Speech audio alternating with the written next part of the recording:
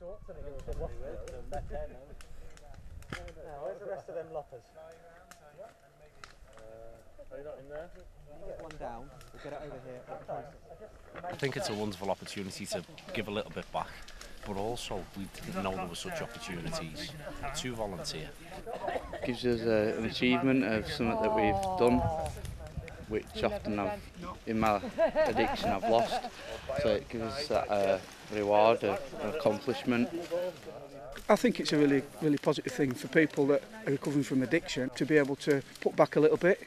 People recognise they take quite a lot from society and from local communities. Come round lakes to do work, voluntary, and it's a good chance for us all to get together and do some team building stuff. We're all on the same page. It just gets about at Hall that we're at and just into fresh air.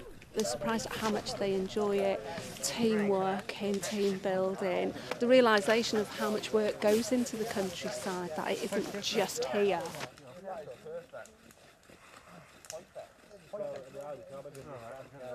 We have residents in who probably never been to anywhere like this.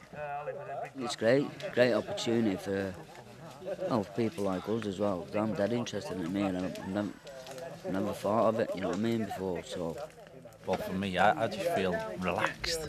I do find it quite therapeutic in itself.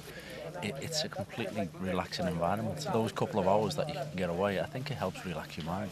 I really do.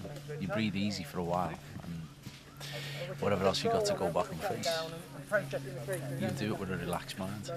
Out in wild, so you just feel free and fresh. And we get campfire going and get soup going, and it's really laid back, but we do some hard work at the same time, as you can see.